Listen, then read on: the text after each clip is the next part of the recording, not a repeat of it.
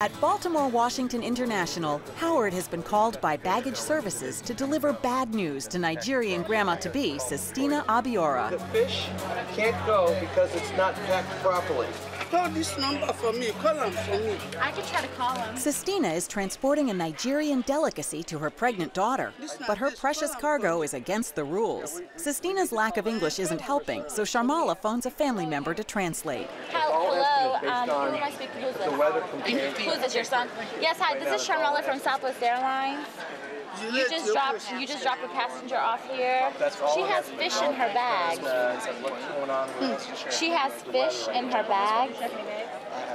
And you can't have fish in your bag.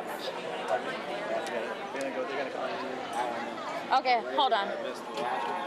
He's yelling at me. I don't know, I met you in person. Hello? Right here, honey. Hello? Okay.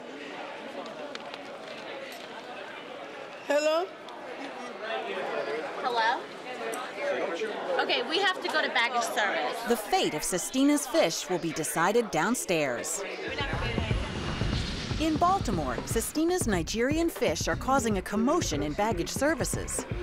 Can you smell it? She wants to open the bag. Look, this one's for me now.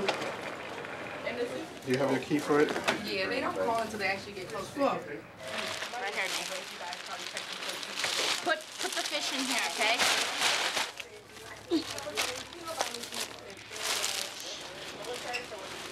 Well, see that's gone moldy there. See this? The bug? The bug? Huh? See that? No, sorry. Not the bag. Huh? Not fish. Sistina is still unaware her infested smoked catfish won't be allowed on the plane, and Nee has to phone the family once again. Hi, ma'am. This is Nee from Southwest Airlines again. Okay, we've gone through the first bag with the lady, and we've noticed that there are maggots in some of the fish. We've put that aside in a bag, and I think I'm going to have a problem explaining to her that fish would not go. It's up to him, okay? If he says it can't go, then it can't go. Back at BWI, and it's time to check Sistina's second bag. Is it going to be more bad news for the Nigerian grandma-to-be? Nothing to do this. Ma'am, just one moment, please. Just for a minute. Put her here now. No, we can't. Let's wait. Let's go through this, and then we'll take care of this. Hey! The fish got bugs. Nobody. Wait, look, another maggot. Look at that. Look. See all this? See? Hey! It's all falling out. I beg you now. All of them. It's because it's got maggot. I beg you now. It looks like the fish will be staying behind, but the bugs are making a run for it. The time it took, obviously, she's missed her flight now, but we've confirmed her for the next flight going out. As you saw, we spoke to her family members over in Raleigh-Durham. I don't think she's too pleased with the fact that her fish is not going. It's an anticlimax to her travel, but unfortunately, we can't have it go. Sistina will have to see her grandchild without her precious fish. At Baltimore Washington International, TJ inspects a bag containing some tiny stowaways. Look at them all. Look at that. Going out or did... No, TSA just sent it over. Somebody just checked it upstairs. All kinds of dried food and a whole ant colony, apparently. Oh man, dang. Yeah, this ain't going. It can't go. The whole bag's not going to be able to go if there's ants in it. Put the whole bag in this There's bag. like hundreds of them in there.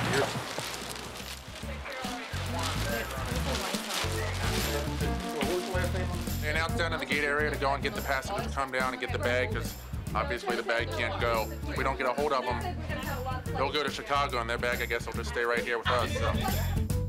Back at BWI, TJ's now at the gates in search of the owner of the ant-infested bag. Still haven't gotten them, so we're gonna go see if we can track them down. I'm gonna make an announcement in the bar, see if they might be hanging out in there. Any Mercs in here? So what are you trying to say? My mouth is bigger than yours? Pretty much, yeah. No luck there. got the boarding pass deleted, so until pretty much when they try to board the plane, it's going to pop up that they don't have a boarding pass. At that point, we can pretty much intercept them at the gate there and find out what they want to do with the contents of the bag. Because as of right now, that bag is definitely not going anywhere. At BWI, TJ's search continues for the owner of the ant-infested bag. First name is Mert, M-E-R-T. Spell the last name, Ustunal, U-S-T-U-N-U-N-A-L. And out steps Mert, 12 years old and accompanied by his uncle. Mert, did you check in a bag downstairs? Yeah. Yeah, we're getting ready to go. That bag is filled with ants. They can't go on the plane. Uh-oh. They will not go on the plane. Something has to be done with that bag before it can go. Take it with me? You can take it with you? Yeah, that's fine. Yeah. And we'll go ahead. Yeah, we're getting ready to go. Mert's Turkish, and his grandmother came from Turkey 2 or 3 days ago. He was visiting, and he's going back to Chicago. So she brought from Turkey homemade jelly and nuts and a lot of food for him to take back to his parents. Obviously, it had ants in it. So if you want to go on down, you're all set. All right. See you later. Have a good trip. See ya. Bye. Mert boards, minus his grandmother's Turkish delights. In LA, Susie is dealing with a passenger whose bag has been denied boarding. Seems he's transporting something rather unusual. Sir, it has cockroaches in it. We're not going to store the bag. Let's see if it's got cockroaches. Let's Well, go we'll outside. take it outside and see it, but I can't have cockroaches running around in I here. understand that. When the TSA was doing their security check, a whole bunch of cockroaches came out of the bag, and we can't transport the bag like that. Step away now. Where in the hell is the cockroach? They say there's cockroaches in this bag. We got cockroaches in this airport. But I don't understand this. You can't take it like that. We can't check it. Let me have it So piece he by wants piece. to shake. Wait a minute. What?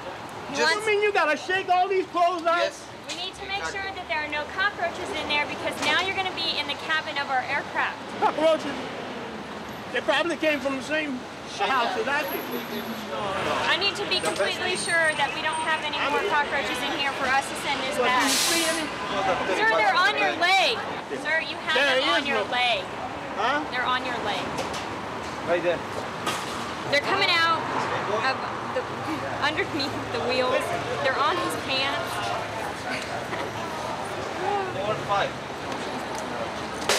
Look what happened. Look what happened. We're just gonna 1, 2. we're gonna have to dispose of the bag. That bag cost me $30-something. I ain't gonna throw that away. I don't think this bag is gonna go, but I don't think he wants to depart with the bag. If Susie can't persuade James Laney to part with his bag, he won't be going anywhere. In LA, James is still reluctant to part with his bag, so Mike is called in to persuade him otherwise. Did you check any other bags, or is this the only bag you checked? No, I checked my other bags are gone. Let's hope But I they're not didn't- in the other bags. But if this come from storage, It came from storage? this bag did. Yeah, so did the other bags come from storage? No. Then that's probably what the problem is. They live in storage and they breed. Don't throw the bag down anymore, sir. Why? Because you're not going to get them all out and you're not going to be able to take this bag. You know what I mean? You just need to chalk this up and let's throw this bag away. Just leave this alone and we'll have somebody pick that up. Let it go. Let's put it next to this trash can. Just say goodbye. Why don't you step over here? With Mike's gentle persuasion, James's clothes are packed away, minus the cockroaches. A flip of the wrist. Thank you. All right, young man, let's go ahead. We'll go inside and get this tagged and we'll get you on your way, all right?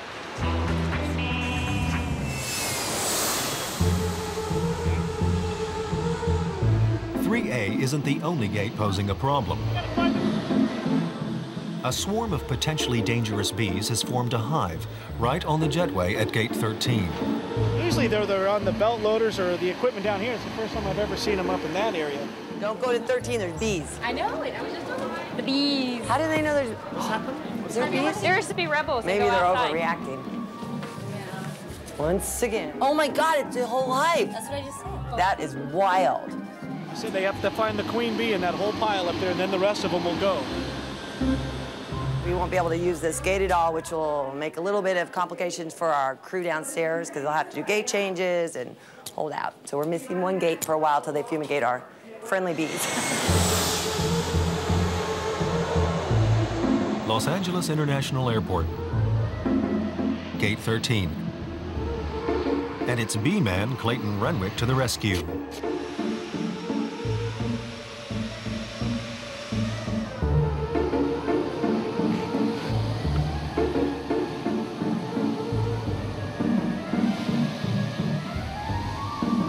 I wonder what they're thinking right now. I wonder if they realize they know.